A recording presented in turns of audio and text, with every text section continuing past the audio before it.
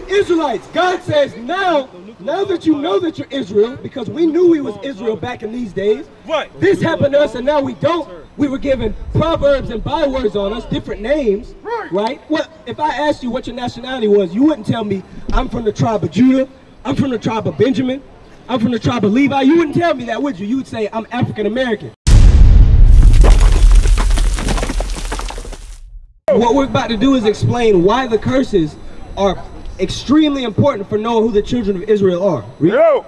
Deuteronomy chapter 28 and verse 37. Read it out. And thou shalt become an astonishment. You shall become an astonishment, okay? What is an astonishment? When you're astonished, you're surprised. Our people are very surprising because in one good way, they look at us as superhuman. We jump the highest, we run the fastest, we think the sharpest, we invent things that other nations wouldn't dream of inventing in 1,000 years. We did it in chains.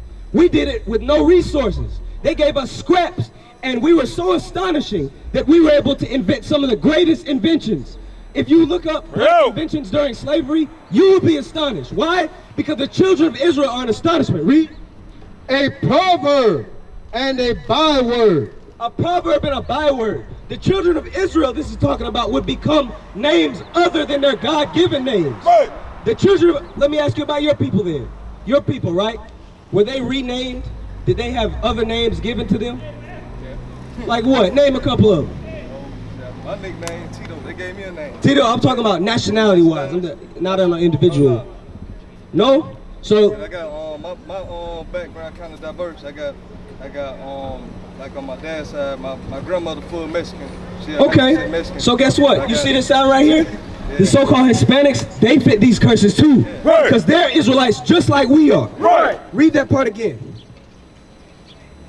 A proverb and a byword. Right. Because my people, they're called black. But guess what? According to the Bible, they're from the tribe of Judah. That's right. The Bible describes the tribes. It describes where they would be at, what conditions they would be in. It drops clues. And we'll go through it today if you stop and listen, all right? Go to what you holding. Because guess what? You said your background is diverse, right? Yeah. The officer eloquently explained earlier that according to the Bible, there's no such thing as mixed. Now, you might get different physical traits, but guess what? The Bible says, read it, watch this. Check this out. You're going to like this. Numbers chapter 1 and verse 18. And they assembled all the congregation together on the first day of the second month. And they declared their pedigrees. A pedigree is what? A bloodline, exactly, brother. Right. A type, right? So what type of people? How do you get the type of people? How do you derive the pedigree, the bloodline, the type? Read. After their families, by the house of their fathers. You heard that?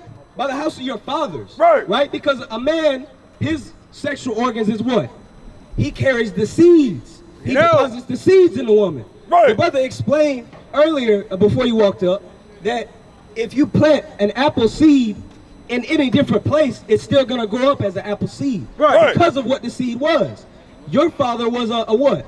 Do you see your father's nationality on this right side where these slave names are given to us? African American blacks, that was given to us when? In the 80s. Right. That's why I asked you, were your people renamed? Because we were reading in the curses of Deuteronomy. Guess what? That the children of Israel would have different names, bywords given to them. Right. Deuteronomy chapter 28 and verse 37. And thou shalt become an astonishment, a proverb and a byword among all nations, whither the Lord shall lead thee. The Lord led us into a lot of different places because you say you're the original man. Give me Galatians chapter 4, verse 26. You said you were the original man, right? We're reading out of the Bible things about the Israelites. Now, we can read that the Israelites, God has favoritism towards them, but guess what? Original man, I don't really read that in the Bible. We read about Adam. You don't.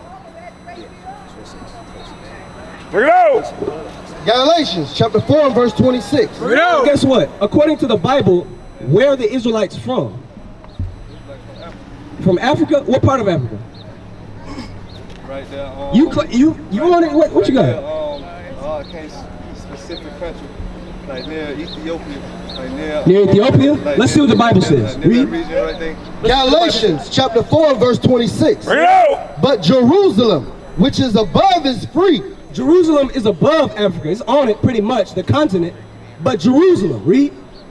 Which is above is free. Northern Africa, it's above, read. Which is the mother of us all. Jerusalem is the mother of the Israelites. That's right. That's where humanity began. What? Now go back to Deuteronomy 28. Give me verse 46.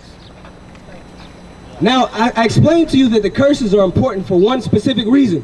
What do the curses in the book of Deuteronomy 28 tell us about God's people? The Israelites. What's going on, sisters? Y'all got a moment to listen? Read. Deuteronomy chapter 28 and verse 46. Bring it out. And they shall be upon thee for a sign. These curses would be upon you, the Israelites, for a sign. Right. What does a sign do? What does a sign tell you? A sign tells you what something is, where it is, how to identify it. Right. These curses would be on the Israelites for a sign. Read. And for a wonder. And for a wonder. Brother, as we read these curses, you're going to know who the Israelites are. You're not going to wonder anymore. But guess what? These signs are wondrous. One reason is they're wondrous is because they're very specific. Right. As we go through these curses, you're going to notice this didn't happen to everybody. Right. These curses didn't happen to the Chinese, to the so-called white man. They happened to these people on this side. Right. And the descendants of these people on this side. Sisters, what is your nationality? The Israelites would lose their nationality for different words. I can name 10 different words for African American. Negro, nigger, color, porch monkey. The so-called Hispanics, they got all types of derogatory names. They got proverbs and bywords. But guess what? These curses are a sign. That's right. Bring it out. And for a wonder. Read. And upon thy seed forever. Seed. We're talking about bloodline. The bloodline Israelites. Because guess what? There's no such thing as spiritual Israelites. Sister, what's your name? What's going on? You know what we're out here doing? Yeah, I know what y'all out here doing. What are we out here doing? I'm trying to call everybody back home. Everybody? No, we're here to call the Israelites back home. That's right. Do you know who the Israelites are, though? Say everybody. Yeah, we're the Israelites. Okay. So, if we're the Israelites, what are we supposed to be doing? Brother, this is where it gets very, very critical for you. This is about what we need to do, right? You know what I want, Deuteronomy 10 and 12. What are we supposed to be doing? You know you're Israel, right? Yeah. Have you been finding out that you're Israelite so far? There's more specifics too. There's more curses. What are we supposed to do, brother, sister? What are we supposed to do, sis? You blessed them again? Sis, Come on, man. sister, Yes, sir. what are we supposed to be doing if we know that we're Israel? Abiding by the laws that God has. Really? So she knows that. We're going to get some laws, okay? She going to stick around. She going to get cut by the scriptures. Because guess what? She knows what she's supposed to be doing. But now we're going to read it out of the Bible for you. Because we're going to prove it. Read. Deuteronomy. Deuteronomy chapter 22 and verse 5. Let's deal with the brother. 10 and 12. Deuteronomy chapter 10 and verse 12. And now Israel, what doeth the Lord thy God require of thee? You Israelites, God says now that you know that you're Israel, because we knew we was Israel back in these days. Right. This happened to us and now we don't. We were given proverbs and bywords on us, different names, right? Well, if I asked you what your nationality was, you wouldn't tell me I'm from the tribe of Judah, I'm from the tribe of Benjamin, I'm from the tribe of Levi. You wouldn't tell me that, would you? You would say I'm African American or original man, which is very generic. We're reading about the Israelites in the Bible. This is our history, right? God says that we need to keep the commandments, because guess what? What put us into this predicament? 28:15. What put us into this predicament? Do you remember? Because we read it earlier, right? Deuteronomy 28, the curses. What got the curses put on us? Why? Huh? Disobeying God, right? Let's read it one more time to refresh everybody's memory, right? Deuteronomy chapter 28 and verse 15. Bring it out. But it shall come to pass, if thou wilt not hearken unto the voice of the Lord thy God. You, me, we did not listen to God's commandments. Back then, back way before this happened, back in Moses' days, we kept breaking God's commandments over and over again. We're breaking some right now. You want me to give you one? Abraham was pretty righteous, bro. Abraham was God's friend, but guess what? He had Ishmael out of when God told him not to. He had went and had another baby, and that's for the Islam whole thing. Islam. So you know that the Ishmaelites are the Arabs. So you know that. He told God. So let me. They're gonna be part of many nations. Let me ask you something. If you know that the Arabs are the Ishmaelites according to the Bible, and that we, the blacks, Hispanics, and Native Americans, are the Israelites, what are our people doing? 26-1. Hold that. What are our people doing in that religion? Why are we in that religion if that religion was invented by Ishmaelites for Ishmaelites? In 600 AD, about 522, right? Why are we in that religion then? 622 AD, excuse me. Read that. Watch what the God of Abraham, right? Because they believe that too. Watch what he said. Read. Leviticus chapter 26 and verse 1. Ye shall make you no idols, nor graven image, neither wear you up a standing image, neither shall ye set up any image of stone in your land. An image of stone is in Mecca. Right. Our people, the Israelites, go commit idolatry by bowing unto it. Give me what you was holding. 21-5. Guess what? That's a law, and now I'm about to give you a law that you can keep right now. You can go home and apply this what I'm about to read to you, bro. Read. Leviticus chapter 21 and verse 5. You don't want to be an idolater, do you? You do want to be an yeah, read this. Watch this. You need to apply this law, bro. Read. Leviticus chapter 21 and verse 5. They shall not make baldness upon their head. We are not supposed to be shaving our head bald. God told us that. Guess what? There's another part of the scripture. Read on. Neither shall they shave off the corners of their beard. You've shaven off the corners of your beard, and I can see it, bro. The natural. Guess what, though? God said not to do that. Our people were taught that's clean, though. That's clean shaving. It's clean for the black man to destroy his beard off. Guess what? God said it's unclean. Right. That's effeminate, bro. Read. 1927. Leviticus. Excuse me, my bad. So, do you understand? You got your Bible? So guess what? I'm about to bring out straight laws for our people to wake up and repent. Right. Because guess what? Christ came back to save the repentant. Right. He came back to save those who need to keep the commandments, Right. who are keeping the commandments. That's right. You're going to find that out today, bro. Read. Leviticus chapter 19 and verse 27. Ye shall not round the corners of your head, neither shalt thou mar the corners of thy beard. The edges of your beard, the corners of your beard have been marred. Marred means to destroy, right? I'm not making a personal attack on you, am I? I'm explaining to you that according to God, that's something we're supposed to do. So you gonna go keep that law, bro? Are you blacks, Hispanics, and Native Americans, or descendants of those people, you Israelites, going to wake up? I appreciate you, brother, but guess what? God needs you to keep his commandments. You gonna keep that law? You gonna check that flyer out? Look at the back of that flyer. Look at the back of that flyer. Look. The back of that flyer got the address and the phone number on it, right? So guess what? We got a phone number. We're available to you. The website is available to you. You can wake up. You can learn more right now. What's going on, brother? You wondering what we're out here doing with this microphone, aren't you? Isaiah 58:1. You wondering what we doing? What? I don't know what that is. Anyway. I'll teach you one day.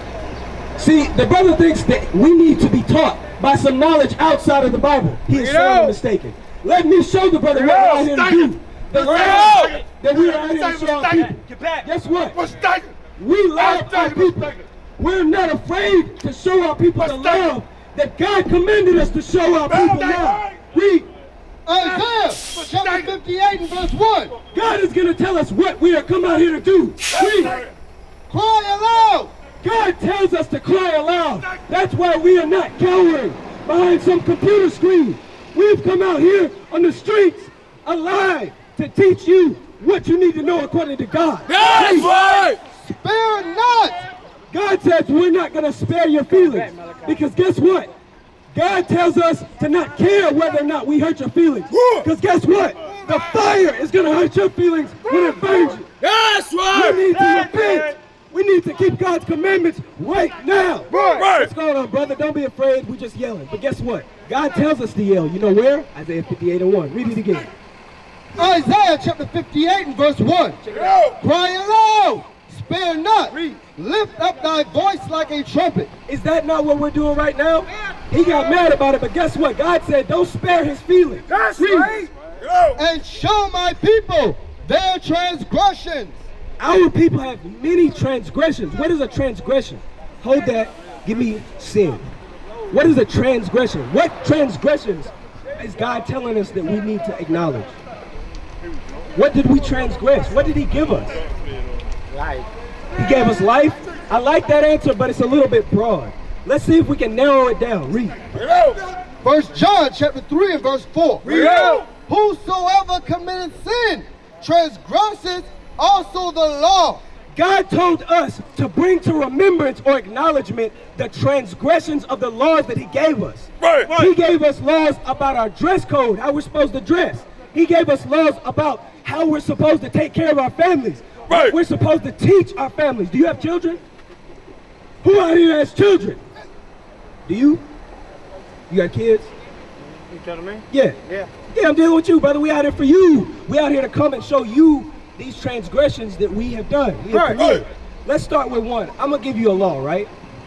I'm going to give you a law of God, and these children of Israel are notorious for breaking them, okay? Let's see if you can keep this one. You know what I want. Read. 1 Corinthians chapter 11 and verse 3. Bring it out. But I would have you know that the head of every man is Christ. The leader, the head of Christ. Excuse me, read that again. 1 Corinthians chapter 11 and verse 3. Bring it out. But I would have you know that the head of every man is Christ. You're a man, right? I'm a man, right? So our head is who? Christ. So guess what? Now it's going to tell us something that we have to do. Let's see if we can be obedient to God and stop transgressing and do it. Right. And the head of the woman is the man. A lot of women is going to die because guess what? God ain't dealing with women who don't follow this order. And he's also not dealing with the men that don't follow that order. Guess what? The order is, so far what we have is man, right? Christ, man, woman. Read. And the head of Christ is God. So now we have the order established by God himself in his book. God, Christ, man, woman. You understand that? You follow so far? Read. But every man praying or prophesying, having his head covered, dishonoreth his head. So praying or prophesying goes into praying or the prophecy. The spirit of prophecy is this Bible. Because guess what? Every word in this book comes from God, bro. He gave it to the prophets to write down and record. Do you believe that? You believe in the Bible. So guess what? The Bible told us that when the scriptures are coming out, that a man's head is supposed to be what? Covered. Read again. 1 Corinthians chapter 11 and verse 4. Every man praying or prophesying, having his head covered, dishonoreth his head. Guess what? Should have it though. You shouldn't. So guess what? Is your head covered right now when the scriptures are coming out? Yes, it is. So what you gonna do? Thank you, brother, because guess what? I gotta go now. Acts 3, you gotta go? Yeah, go ahead, You got a flyer? Huh? You got a flyer? Yeah, I got one. Okay, so turn that Go flyer ahead. over in the back of it. Acts 3, you know the one. That flyer has our phone number, our website, all right? Go learn more. There's more laws. I gave you one. You gotta go, but guess what? You got a smartphone on you, right? You can hit up the website, hit up the YouTube channels. Learn more laws that you need to keep. Because watch this, what the scripture's gonna tell us. There's a lot we gotta do, bro. There's something specific we gotta do. It starts with an R. Read. Acts chapter 3 and verse 19. Repent ye therefore and be converted. God tells us, Acts 19 and 7, that we are supposed to be repenting. We have to be repenting. Right. God tells us, please repent. Israelites, you must keep commandments of God. Shalom. This is Bishop Nathaniel of Israel United in Christ. Please subscribe to our YouTube channels. Stay up to date with our latest events, music, and classroom lessons.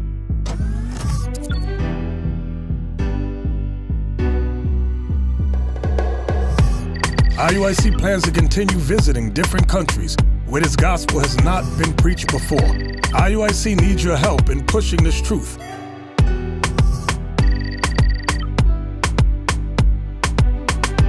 So join us. Subscribe to our Instagram Facebook, Twitter, and podcasts, and stay up to date with us.